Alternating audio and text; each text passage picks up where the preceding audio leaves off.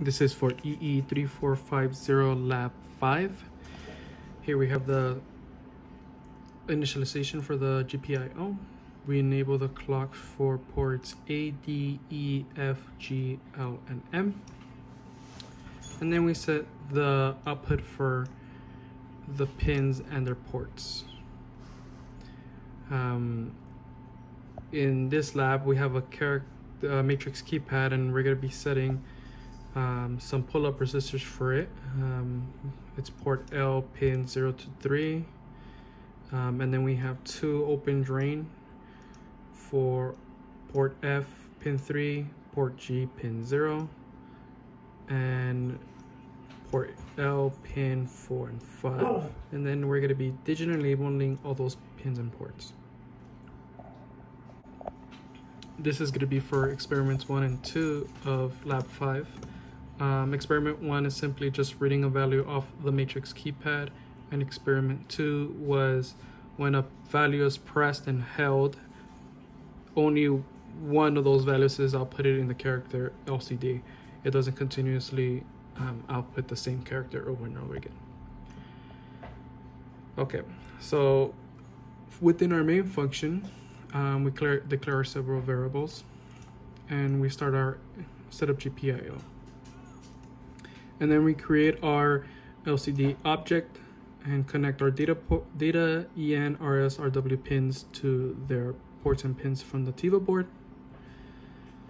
We start the LCD screen and we clear the display. Now, for the while loop, we have a couple of values. If CH is star, then we multiply by 100. If CH is pound, then we reset it I back to 0 and clear the screen. And then from here, if it's between 0 and 9, we're going to be calling our function, our keypad function, which should be down here. So lookup table for the keypad is shown here. It's a 2D array, X and Y's, that will be scanning for rows and columns within this code. Down here, within this for loop, is going to be scanning our rows. It's always going to be setting R1.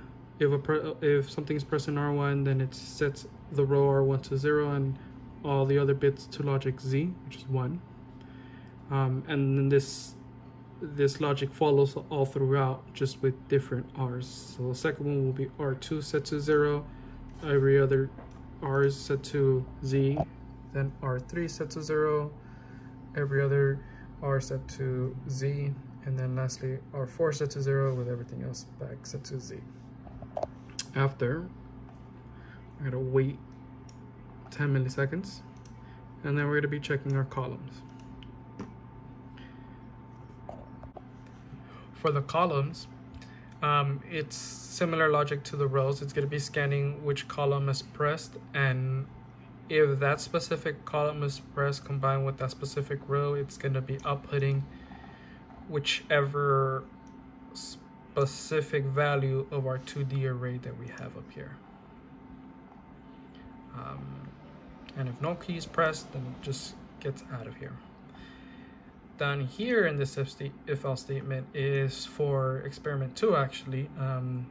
This is if you held down the key, then it won't just continuously repeat the value. This is Lab 5 experiment 1 and 2. Scanning a matrix keypad and interfacing it with the LCD module.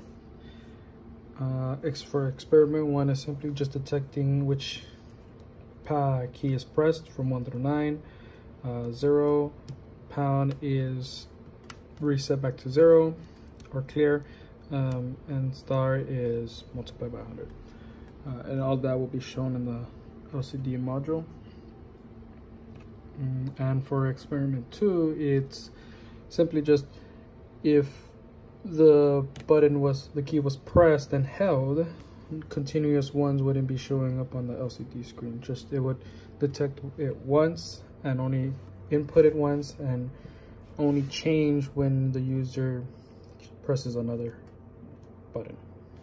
So let's run this. Okay.